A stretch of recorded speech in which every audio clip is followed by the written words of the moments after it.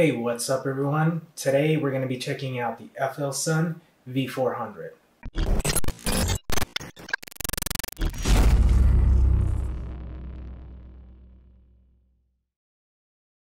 Okay, before we get started, I want to point out that I did not pay for the printer. FLSUN reached out to me and asked me if I wanted to test out the V400. So one of the reasons why I was interested in testing the machine is for the Delta system that it has, which is those kind of 3-point control arms that would actually make it 6 arms. There's 2 on each side. And I haven't had or used one of these machines previously. So I was pretty interested in seeing the results and the way this machine would work, the outcome of the printers, and specifically how it works. Because again, this was the first time of me interested in a Delta printer. One of the features that I was mostly interested in was the build size. And unlike most machines, which is kind of like a cube type of build volume, this is a cylindrical volume. And it's actually a 300 millimeter diameter and a 400 millimeter height. So it's pretty big of a build plate. It's also advertised with the capacity to print up to 400 millimeters per second, which is pretty fast. Also, the hot end can go up to 300 degrees Celsius.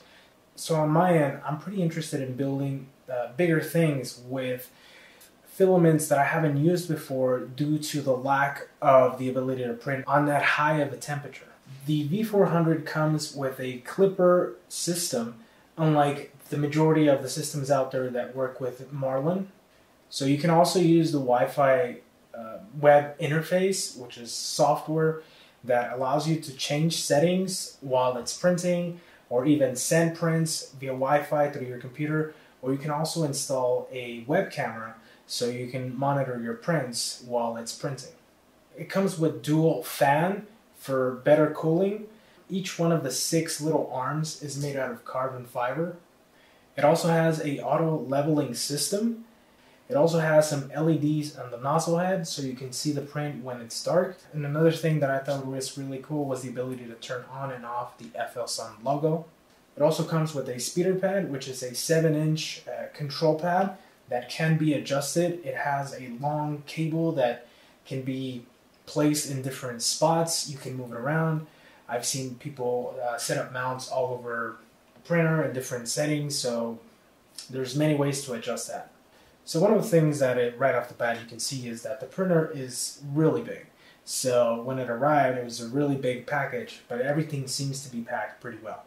So one of the downsides of the printer is most likely the size. Because it's so high, setting it up in a normal desk would leave the top of the printer pretty high, and you have to kind of be stretching out to reach when you're changing the roll of filament.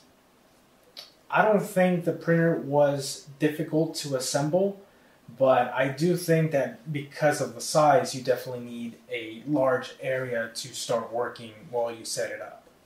One of the things that I didn't like while I was setting up the printer was that the cables that connected the top of the printer, which I believe the motherboard is located inside the top, while the power source or power supply is located at the bottom. You have to run the cables through one of the arms, and the cable is pretty thick. It's a big size cable with connectors. So while putting it in, you kind of have to push it, and being a cable, they're kind of soft. So what I had to do was I had to take off a shoelace, putting one of the shoelaces on one side, let it run to the other side, tie it up to the cable, and then pull the shoelace so I can pull the cable through. So that was kind of easy to solve, but it's a problem that you should not have when you're setting up the printer. Or they could actually offer a solution, maybe by adding some type of small cable that you can use instead of me taking off my shoelace. So once I had the printer assembled, it took me about 30 minutes. I was ready to start some prints. And unlike the majority of the printers that I use or I've tested, instead of starting the test with a personal design or something that I have done, I ended up printing the test prints that come with the printer. So they all came out great. They had great results. The first one that I printed was the calibration cube. That took about 7 minutes, I believe. I can't recall exactly, but it was super, super fast. And the results were pretty good. After that, I printed the bunny that it comes with it, and the overhang was pretty good. I didn't find any issues. The layering was, I think, pretty good shape. And then after that, I printed the overhang test, which I thought had great results overall. So then after that, what I did was I grabbed one of my designs, I took it to Cura, and I scaled it up as much as I could, and then I started to print. I was pretty confident in the way the print was printing, so I left it and I actually took off for the day, and I was gone for about 7 hours. And so when I came back to something terrible. Apparently the print had failed and it came off of the build plate. Unfortunately, almost half of a roll was gone. And my mistake was leaving the printer in a section of my home where there's no Wi-Fi, and not setting up the webcam to keep an eye on the printer. So I was pretty confident of the printer that unfortunately I encountered an error. However, I decided to give it one more try. I set up the printer once again, and the results were slightly better. However, one of the supports came off and it messed up the design. At that point, I kind of realized that there was a big difference on the test prints that came with the printer and the G codes that I was getting from my slicer. So I decided to make a few adjustments on the slicer and print out a couple of things, but this time I decided to print smaller items. I printed a benchy. The results were almost as good as the test prints that came with the printer, but there was a few slight issues that I thought I could fix by adjusting a few different things on the slicer.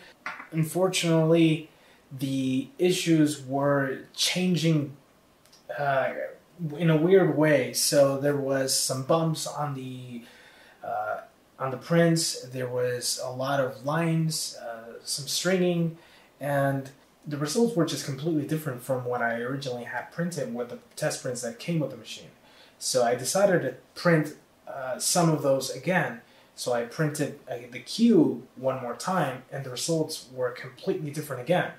So at that point, it was obvious that the slicer, there was some issues with the slicer or with the G codes that I was getting from the slicer.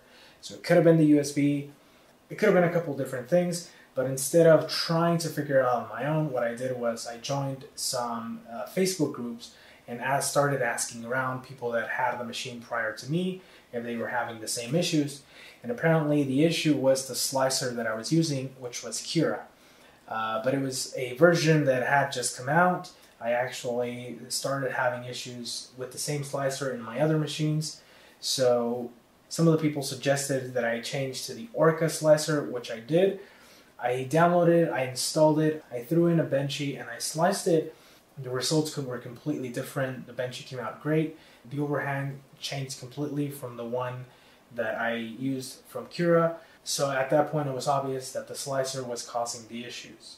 I changed the filament to a different color, and at this point, what I wanted to test was the quality of the prints that were going to come out.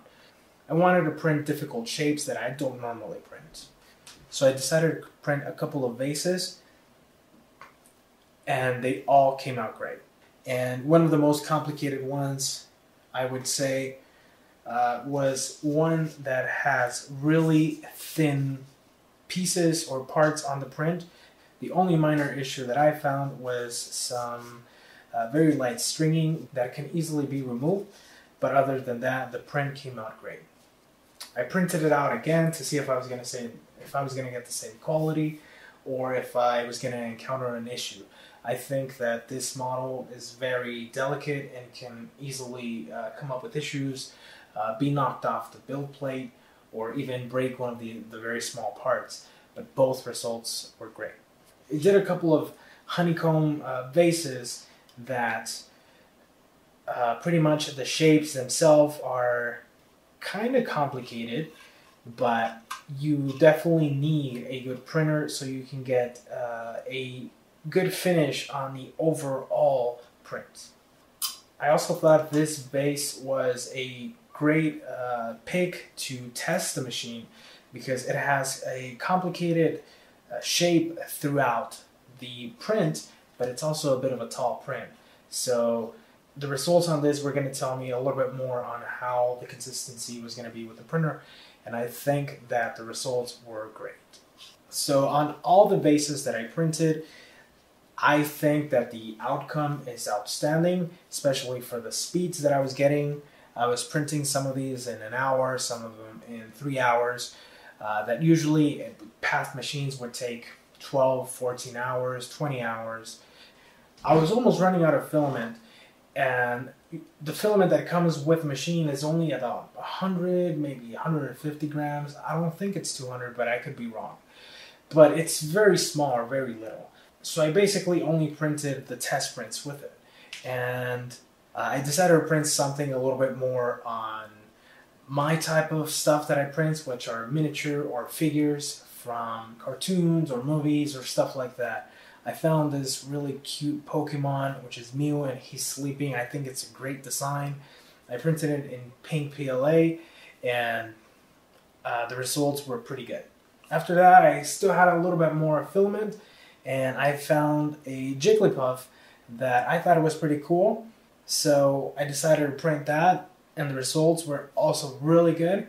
I do think that the support could be adjusted a little bit in the settings that I was using, but as I was printing stuff that didn't really need support, this was the first design that had that issue. Fortunately, not everything is perfect. As the roll was almost out of filament, I decided to print the Mew one more time and probably give it out to a friend. But unfortunately, this print did fail. And it seems like one of the parts came off of the printer and actually had some layer shifting that caused some pretty bad issues.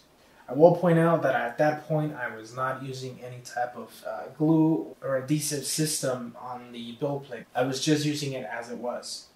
Lastly, I wanted to test another type of filament, and this time was a gold silk filament. But instead of printing something a little bit bigger, I wanted to test it the same way that I tested these other filaments and the machine itself, with a bit of a more complicated design. But instead of making it bigger, I made it smaller so I can see the detail that I can get from a machine like this. And the results were just great. However, I think that probably changing some of the settings, like layer height for something like this, would most likely give you a better outcome. So at this point, I have an order of about 35 rolls of filament that I am expecting, and I'm ready to start putting to use with the machine as it prints really fast. I have a lot of things that I've been wanting to print in bigger size, and I think this is the perfect time. So for me personally, I will be using the machine to print big products like helmets, probably some cosplay stuff that people have asked me for. So my personal perspective, what I would do with a printer like this, if I had a physical shop. I don't have a physical shop. I normally just make designs, and I do sell a couple of prints and ship them out, but I work from home, so nobody really gets to see my shop. If I had a physical shop, I would probably put the machine right in the center of the shop. That way when people would come in, they would see something printing at high speeds. And not only that, the printer itself has a lot of view. You can walk around it and still see the printer going. Unlike other machines that are pretty fast right now, but they're sealed. So that could be also a downside, because if you want to print ABS, you want an enclosure. Obviously there's enclosures for the machine, but if you wanted to use the machine to kind of get attention from people, I think this is really good for that. And although that has nothing to do with the quality of the prints that the machine would give out, I still think that would be another use that you could do with the machine itself. So if you have a couple of boxed machines where some of them print really fast and really good, it doesn't really work aesthetically for a shop per se. They look good if they're printing forms, so they're all stacked up, but when you have a physical shop and you want people to find your shop interesting and that looks cool, just walking around a machine like this could be very entertaining for them. So I think it's a great printer. It has some of the features that I wanted, which is a big build volume and speed. Okay, so some of the things that I also liked about the printer is I think it's pretty quiet. It's pretty stable as it's a bit high. I also like the magnetic build plate that allows you to remove the prints easier. The pad that can be adjusted for however you end up setting up the printer. If you set it up in a low area or in a higher table, you can put the pad in an area where you can have more control over it. So the things that I didn't like is, it pretty much goes in contradiction with one of the areas that I like, which is the build volume, but because of the build volume, the printer is bigger. So it's pretty big, and you definitely need a specific area to set this up. I had to set it up in the shed because, one, I don't want to have printers in my studio. So I don't want to hear the noises, I don't want to feel the heat, so it had to go to the shed. And when I placed it in the shed, the only area that I had was on a table that ended up pretty high. Another thing that I kind of really didn't like was the way of the auto leveling system and how it works. So you have to install a sensor to it every time you do the leveling. So it needs some minor adjustments from your end. Okay, so that is my experience with the FLSUN V400. So that's it for this video. I hope I can give you a little bit of insight of my perspective on the FLSUN V400 and the way it works. I'll see you guys next time.